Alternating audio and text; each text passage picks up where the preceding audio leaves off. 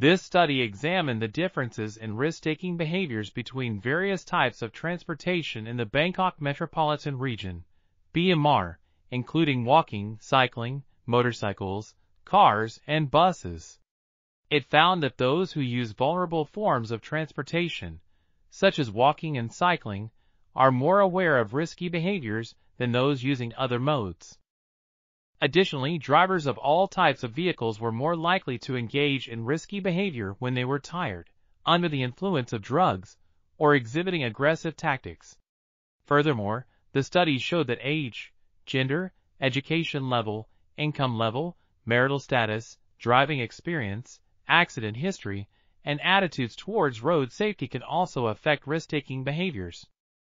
Overall, this research suggests that understanding the differentiation of vehicles is essential for reducing risky behavior among road users.